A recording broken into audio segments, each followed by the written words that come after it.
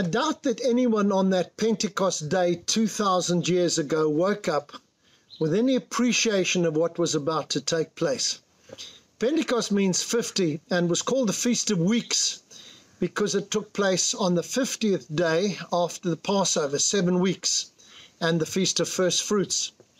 It signified the end of the barley harvest and was a holy convocation instituted by God and requiring every Jewish believer to attend.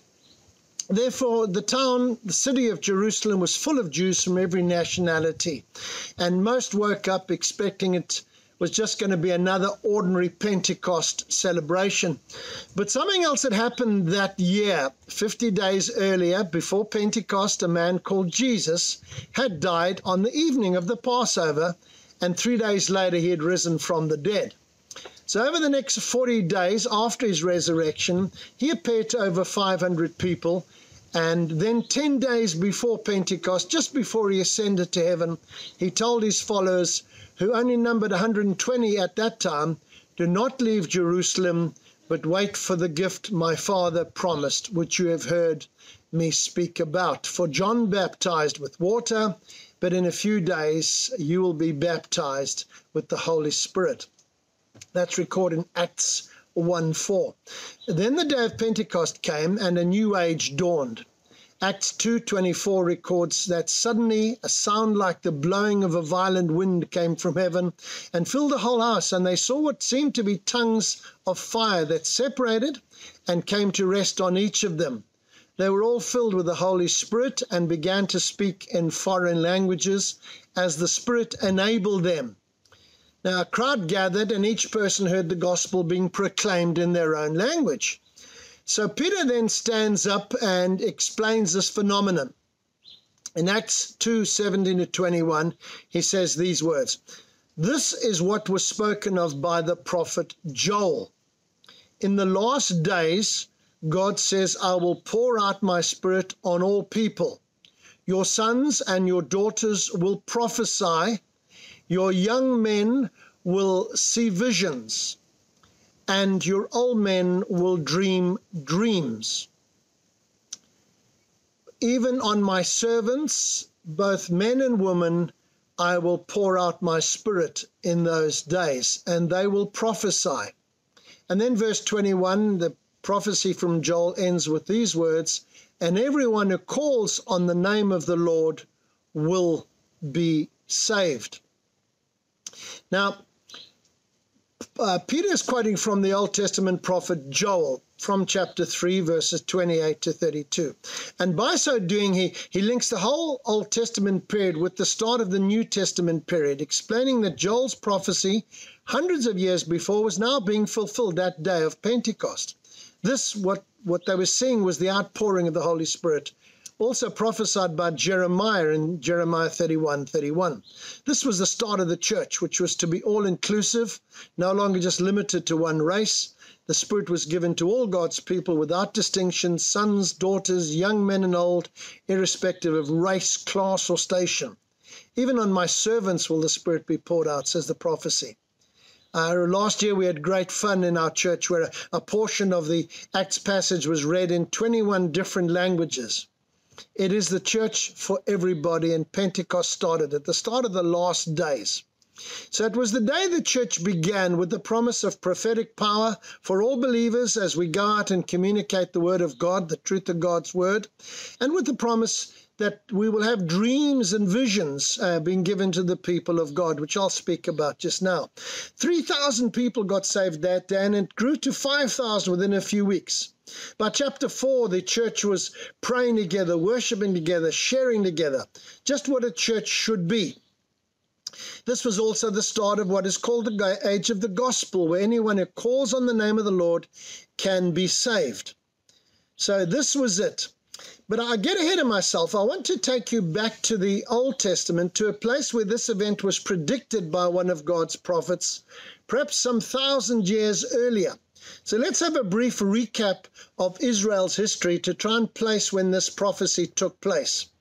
After the death of King Solomon, the nation of Israel split up into two kingdoms, the northern kingdom of Israel with its capital at Samaria, and the southern kingdom of Judah with its capital in Jerusalem. Then both kingdoms began to turn away from God and worship false gods of the heathen. And God sent prophet after prophet to them to call them to repentance and to warn them that if they failed to repent, they would be taken into captivity.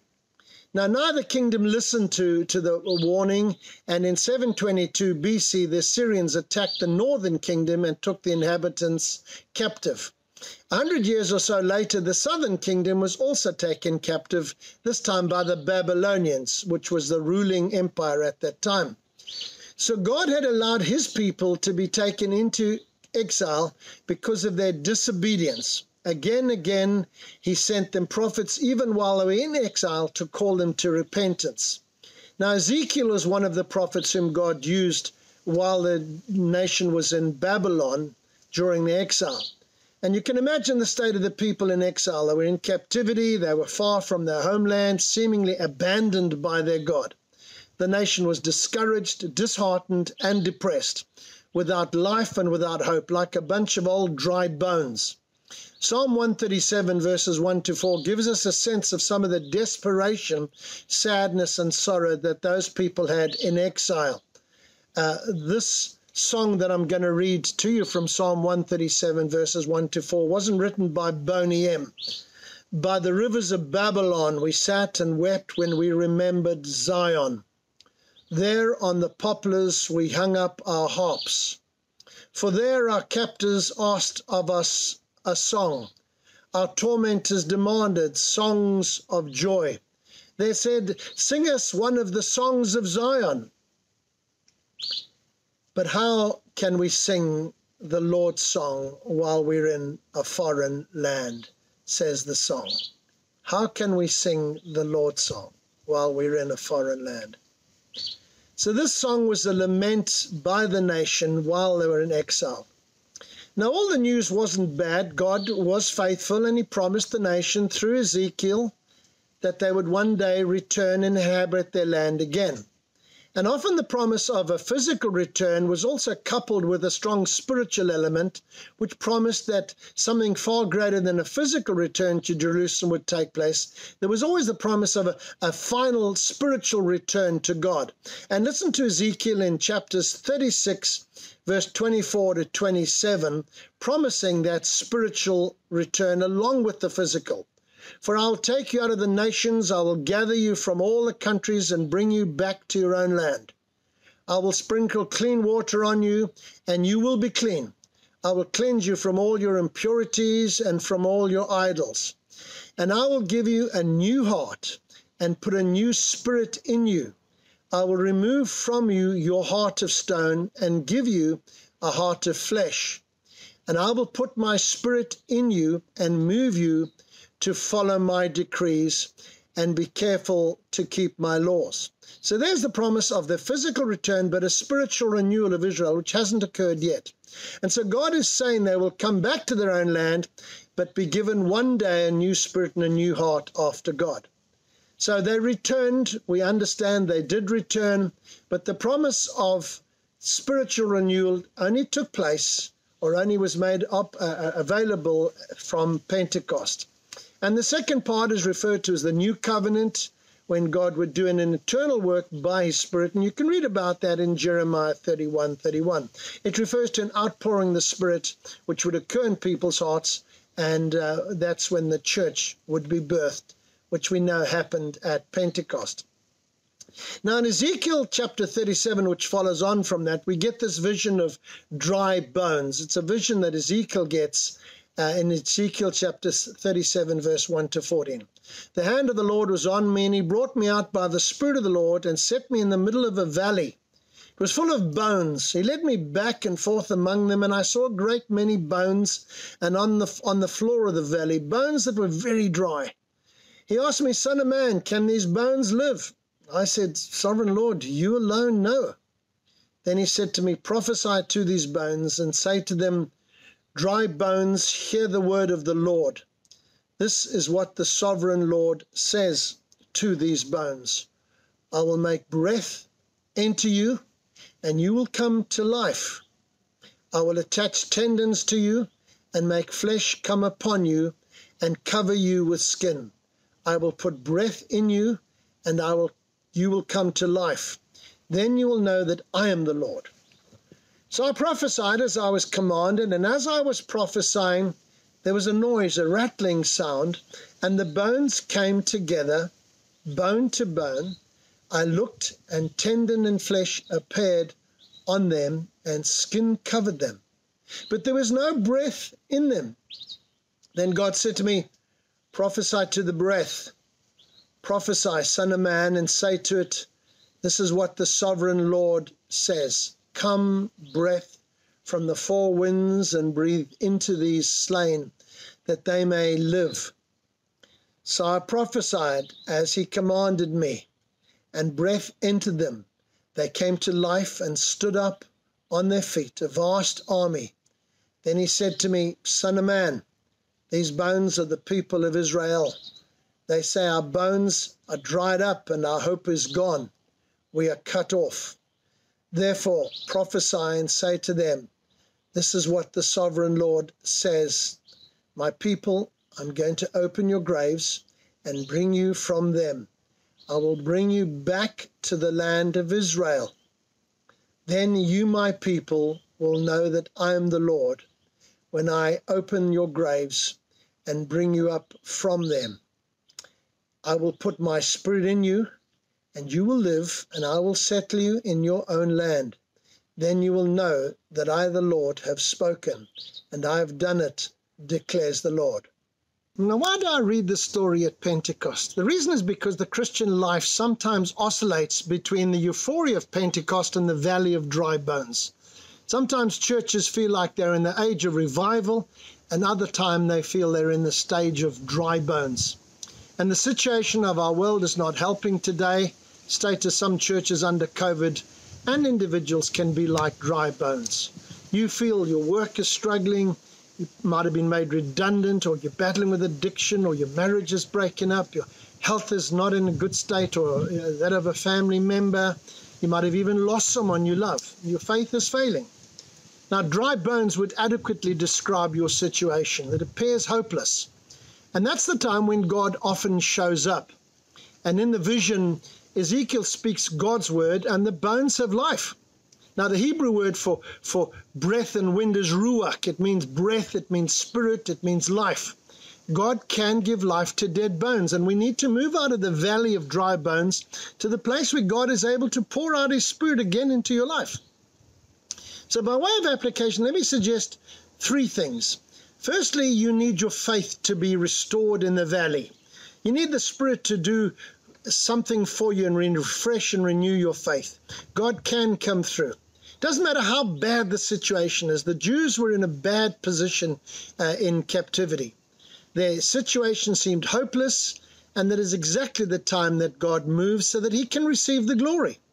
So look at what happened historically in answer to that prophecy. In 539 BC, the Babylonians were defeated by the Medes and Persians and were allowed to physically return to their homeland and rebuild again. So gird up your loins in faith. Don't get defeated by the circumstances. If you're a Joseph, don't focus on the jail. Dream of being the prime minister of Egypt and feeding your people. If you're a Moses, don't look at the waters of the Red Sea. Dream about leading the nation out of Egypt. If you're Shadrach, Meshach, and Abednego, don't look at the furnace. Trust God. If you're a Daniel, don't worry about the lions. Look to God. Peter, don't look at the waves. Just walk on the water. If you're the early church, don't get intimidated by the persecution. Go and fulfill the calling to spread the gospel. Church of today, don't get discouraged by the declining state of the world, the increase in sin, and by the devastation of this COVID virus. You can overcome the world and the evil one. Look up to the one who has done so on the cross for you. Don't let your circumstances define you and dictate to you. Overcome by faith those circumstances. And now this leads to my second point. Apart from refreshing our faith, I want to suggest that the way we can be encouraged to get out of the valley can be taken from Joel's prophecy quoted by Peter at Pentecost. God's promise was that your young men will see visions and your old men will dream dreams. Now, those verses are often overlooked. But what are these dreams and visions that Peter is speaking about that the Holy Spirit gives us? Are they dreams of the Springboks perhaps beating the Lions in rugby? Or dreams about the girl you're hoping to marry? Not at all. These are spiritual dreams and visions that the Spirit of God gives. They're for a purpose. Scripture says, without a vision, the people perish. A vision is when you see ahead by faith something as real which has not yet come into existence. In our minds, we see the reality long before it exists. Believers who have been used by God are given visions and dreams of what can be, and then by faith, they become part of the fulfillment of that dream. Now, the vision we have is not some personal ambition that we try to perform in our own strength. It is not some commitment to kick a personal habit. It is not some self-centered or self-gratifying dream that we have always harbored, perhaps to become a rock singer or something like that. It is God's dream for you. What does He want you to become? What does He want you to do? What does He want you to achieve for Him? What mighty work has He in store for you that you will have eternal impact on the lives of other people? I want and ask that you request of God to give you a vision of what can be in the future for yourself, for your country, for your town, for your church, for your school, for your family, for your marriage, and your personal spiritual life. And then get out of the valley in faith and start to fulfill His dream for you. Let me give you a testimony about a vision and dream that I had in my younger Christian life. There were Youth for Christ camps that used to hold Youth Week in South Africa every year. And during the Bush War in Zimbabwe, we stopped attending. We weren't able to attend. But after independence, we wanted to re-establish a Christian camp in Zimbabwe. And God gave us the vision. And we believed and sensed that God wanted Zimbabwe to have its own youth camp that would cross racial, denominational, and geographical barriers. And I saw hundreds of young people gathering together to worship God once a year and have fun together. I shared the vision with Andy Shaw, a friend of mine, a youth leader, and then we shared it with 10 other youth leaders, then 30 in Harare, prominent leaders, both black and white, mainline and charismatic. And we then engaged the other towns, Bulawayo, Matari, Gweru, and Masvingo. And then we planned our first camp at Peterhouse. And I remember all the work and combined effort coming together on our first night as nearly 300 young people worshipped God, with a man called Julian Mekki leading those young people in a song, "Let Your Living Water Flow Over My Soul." And when we as the leaders heard that song and saw the people, we realized the vision had come to pass, and we wept. And then the following year, another man, Rob Finn, had another vision to build a Christian camp at Masvikadai Dam for Youth Encounter, which it came to be called, to hold 500 people at Sanganai Creek. And his vision came to pass. And when we left Zimbabwe in 2003, Youth Encounter had been running for 15 years, with 500 young people coming once a year from all over Zimbabwe to worship the Lord. Your young men will see visions, and your old men will dream dreams. Christian, dream big, and then seek to fulfill those dreams in Him. And then thirdly and lastly, as we go back into the New Testament, you will note from Joel's prophecy, quoted by Peter, that the prophecy ends with these words. It's recorded in Acts 2:19-20, when God says, "I will show wonders in the heaven above and signs on the earth below, blood and fire and billows of smoke. The sun will be turned to darkness and the moon to blood before the coming of the great and glorious day of the Lord." Now that obviously refers to the dramatic signs immediately preceding the return of our Lord Jesus Christ. So that's closing time. So now is the time, the church age, the time of evangelism initiated at Pentecost, when we've got to get out there and get the message out. We're in the last days, and therefore this is the last opportunity for mankind to call on the name of the Lord. And God has given man 2,000 years to get his act together. He has given 2,000 years for the gospel to get across the globe. And it's pretty much across the globe. Anyone can hear the gospel in their own language now. This age of the Spirit won't last forever. The window of opportunity will not always be open. We're not far from closing time when the last believer will come into the fold, and then Christ will come. Now is the time. Now is our opportunity. Not next year, but now, because when he comes, he will come like a thief in the night when we least expect him. And then there will never be another opportunity to call on the name of the Lord. Not another opportunity to tell people about Jesus, to mention Christ to members of our family. Friends, with the celebration of Pentecost this year, it is time to get out of the valley of dry bones in faith, to ask God, renew my faith, and give me your Spirit to enable me to have a vision of what you want me to be and to become and how I can make a difference. And God, give me a sense of urgency to tell others about you while I have this opportunity. Bless you all with those words. Let's pray. Father, we pray that we might be diligent now. Give us new faith, new vision, and an urgency to tell people about you while we have time. We pray this in your precious name. Amen. God bless you all.